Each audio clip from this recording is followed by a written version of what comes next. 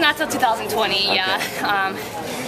I just, I know I have a few more years left in me, but I don't know for 4 more years, because there's a lot of up-and-coming new young guns, and I was one of them back in the day, but now I'm one of the old veterans of the sport.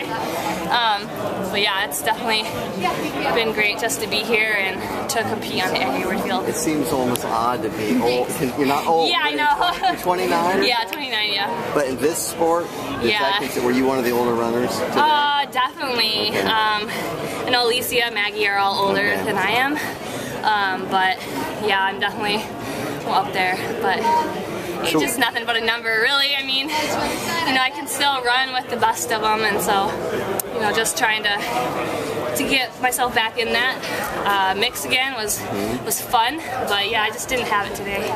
You missed the start. What's the difference between you now and the last couple of years? Like when you were your best? I was training full-time, 100% with OTC, living here, running professionally, that's it.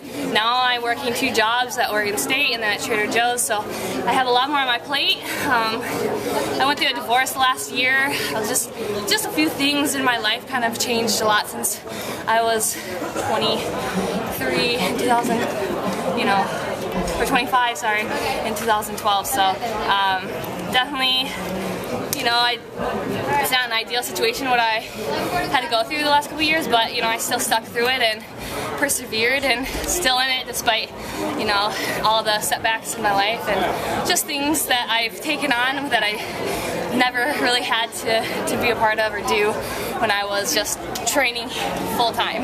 What were you saying about 2020? I said I probably won't compete till 2020 Olympic trials, so this will probably be my last trials. So yeah, it was. But like next year, you think you'll still be competing, or? I think so. Yeah, I'd love to. I'm with Brooks for the next year, so yeah, I'd love to just come back out on the track. It's what I love, but I definitely need to make some adjustments in my own life if I want to compete with these girls. You mean just run? Yeah, I'm definitely healthy. It's just being on my feet, working 2 jobs. So what are your jobs? I work at Trader Joe's a couple times a week as a crew member, and then I work at Oregon State as the director of operations for the women's track and field team. So I'm in the office there, and then go to Trader Joe's at night, trying to drive here for workouts. So just juggling a lot in my life. So who's coaching you? Ian Dobson with Team Run Eugene here in Eugene. So you talked about it a little bit, but you feel like